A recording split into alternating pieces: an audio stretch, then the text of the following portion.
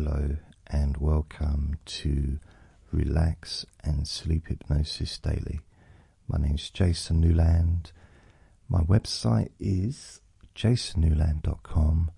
Please only listen when you can safely close your eyes. And for some reason I've got a bit of a croaky voice today. And whenever I get a croaky voice, I always try and sing that old song from Paint Your Wagon. Was it James Coburn, I think it was. It's, I was born under a wandering star. Probably no one under the age of 50 would remember that film. Anyway, this is going to be just a relaxation session. And in my opinion, probably 99% of the process of falling asleep is relaxation. Relaxing.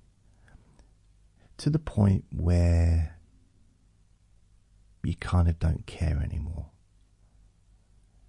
You know, things that were bothering you before almost become impossible to concern you. And I realise some people wouldn't want that, you know, logically thinking, I don't want to not care about something that's really important to me. It's not like that.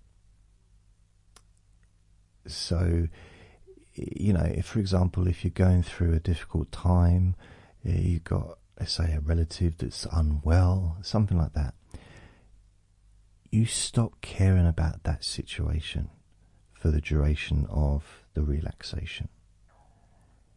It doesn't mean you stop caring. Of course not. You still care about the important things when the relaxation finishes, and you'll still care in your heart and, you know, in your body, in your mind. You still care and love that person, but you won't be concerned. You won't be worrying. You won't be thinking about those things that you were thinking about before. You let them go temporarily.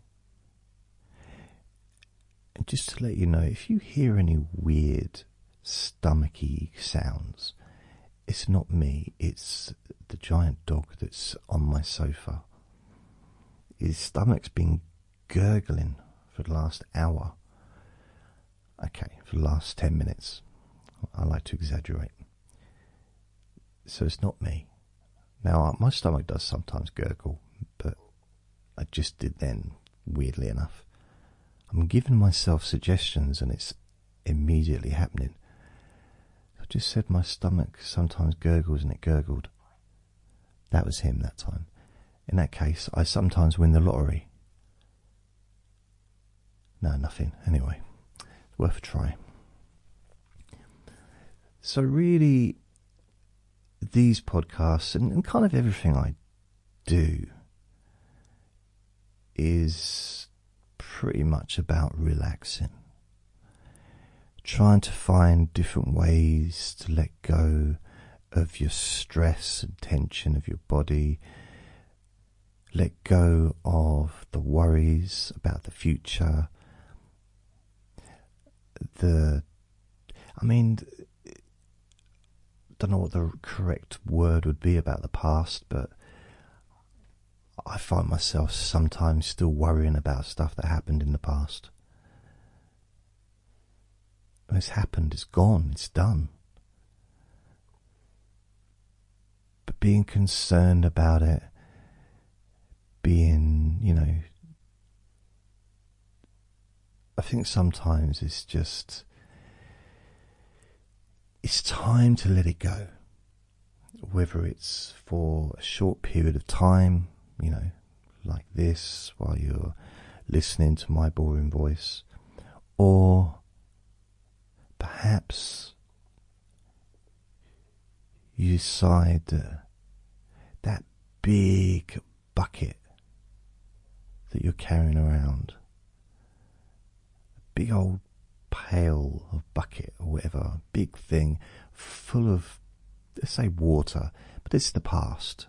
Concerns, stress, tension, anxiety from the past. Carrying that bucket around. It's hard work. It's a big old bucket. So maybe you could just tip the whole thing on the floor. That might be a bit too much to do all in one go. You could just put the bucket down for a while. Give yourself a bit of relief. Allow yourself to relax. A bit like when you get home after shopping. You know, you might have only walked for 10 minutes from the shop and your carrier bag's full of groceries and it's digging into your hands and your fingers, and then you put them down on the floor, and that relief, even though they weren't necessarily heavy, but it's a relief of like, oh, whew. Just nice just to let it go. What you could do in your mind is make a hole in the bottom of that bucket, just a little hole,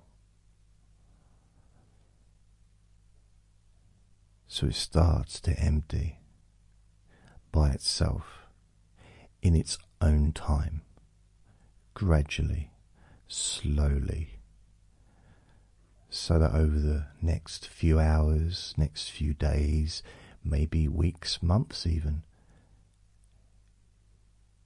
less and less of the problems from the past are being carried around by you in that bucket.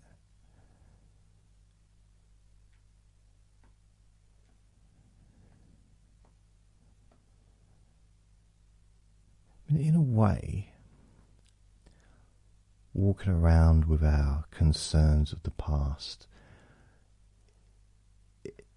we need a toilet, don't we? We need to think of those worries from the past like poo.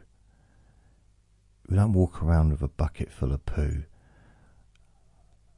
or it'd have to be a truck full, wouldn't it? If we were walking around from a lifetime full of poo. We don't. We flush it away each time. Perhaps that's something that we could learn to do with past stuff. Perhaps that's what you could learn to do with something that irritated you or upset you last week, and just flush that away. Flush it away, because you never see it again. That's a good thing about toilets, is you don't see them again. You might see another similar version, you know, in sort of 4 or 5 hours' time, but you don't see that thing, that thought, that worry is flushed away. It's gone. It's a one-way system.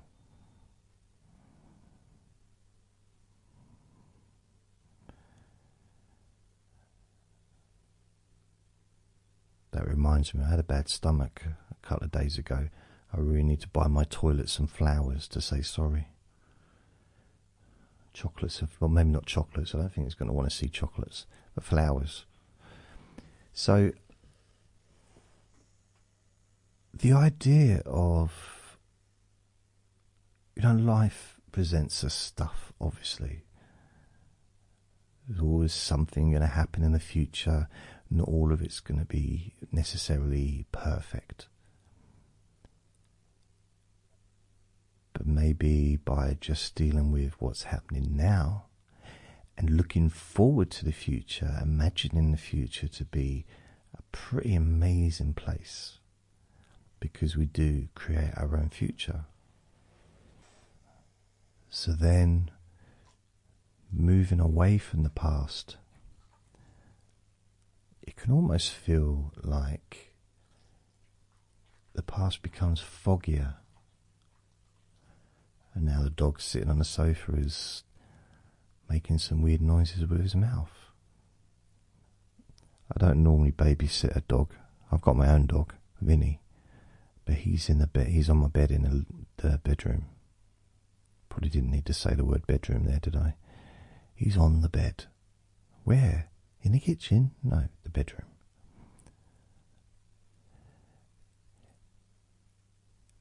And I sometimes wonder what it would be like to be a dog, because they seem to just leave stuff in the past, not worry about what happened yesterday, living for the moment. Now, of course, that wouldn't be ideal for a human being to live like a dog, because there'd be no planning, would there? And all we'd do is just eat all the time and run around and sleep.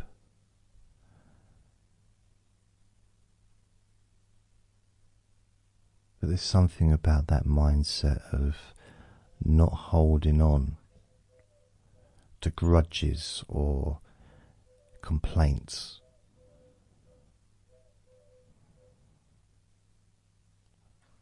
Herbert the pigeon's outside. He's agreeing with me.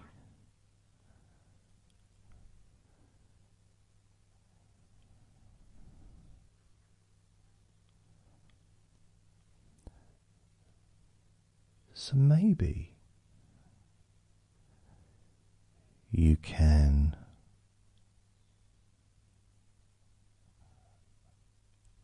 decide to experiment with the idea that from now on, perhaps just for a few days or a week, you're going to decide to let go of the past, almost as if the past never happened.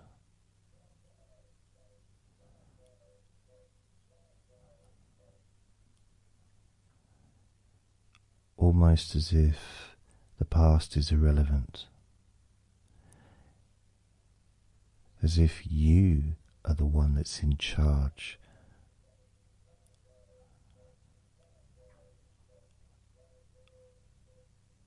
of what you do next. In every second of the day, you choose what you do next.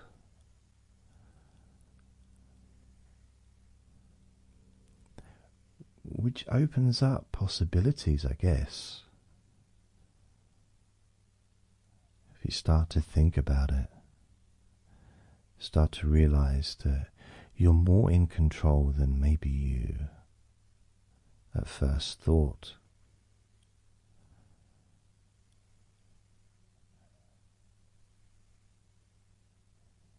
And the way you feel can change in an instant.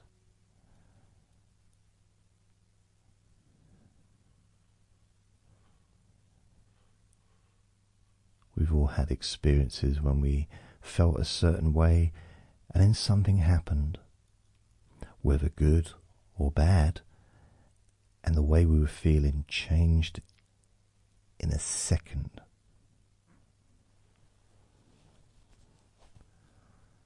Completely changed. And that can happen through choice as well. Deciding to feel different. Deciding to focus on something different.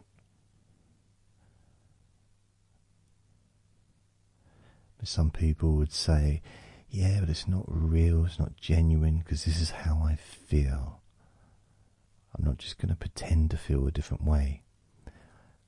I'm not really saying that. What I'm saying is, if you are focusing, thinking about something that's unpleasant, and your response is an emotional feeling of not feeling good, feeling sad or upset or unwell, then by thinking about something that's pleasant, will very much likely cause the same process for you to feel in a way that that memory or that thought causes you to feel better, more positive, happier, healthier maybe. Realizing that you're not a slave to your thoughts. You're the master of your thoughts. And I know it doesn't feel like that. I know it doesn't. A lot of the time it really doesn't. But I noticed something about myself is sometimes I love feeling sorry for myself. There are times when I know that I could change the way I feel,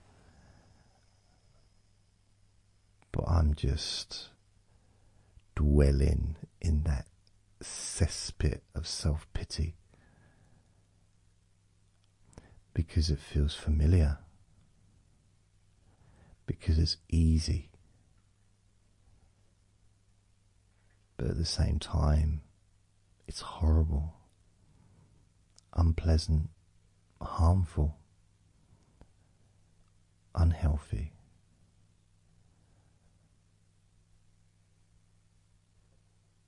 So it is a choice. It's really a choice.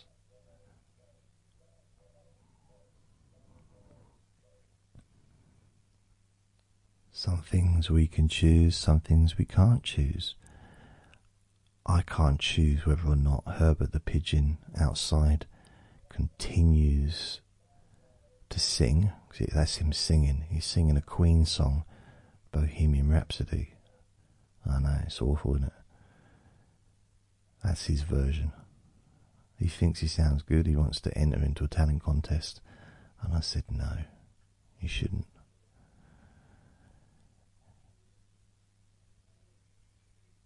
So I could move from here, but there's a chance there'll be other pigeons. Herbert has got a large family. There's a lot of pigeons around. Or I can just accept that he's there and he lives here too. In fact, I think he's been here a lot longer than I have. I think he's quite elderly. I mean, it's the first pigeon I've ever seen with a walking stick. So I've got to show him a bit of respect.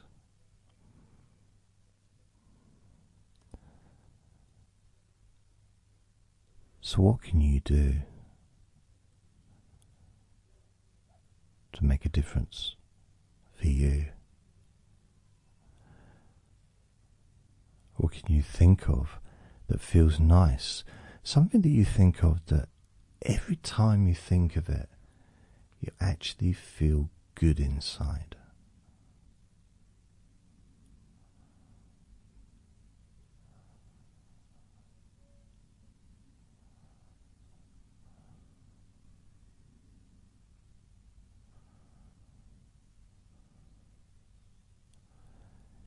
You feel relaxed. You feel happy.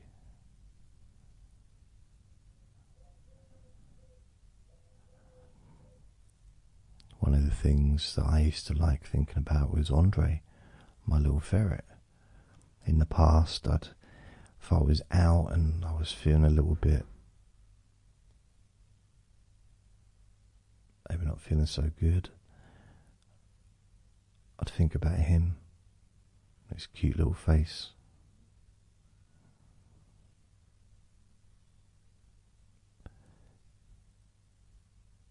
And I would feel better.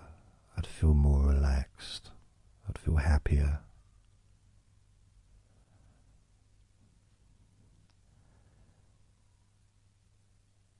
So maybe you can think about some things that always do the trick, you know. Maybe it's children, grandchildren, a pet, maybe it's a memory of a holiday, maybe it's something funny that happened, something funny that you've seen or heard, and it just gets you chuckling inside whenever you think about it.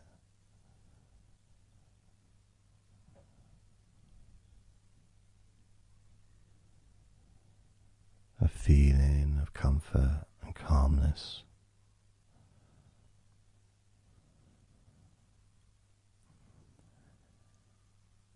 An opportunity to re-experience that sense of abandonment, abandoning the stress and tension and embracing the comfort, embracing the peace, embracing feeling good inside for no good reason other than you deserve to be happy. You deserve to be happy. You've earned that right to be able to let go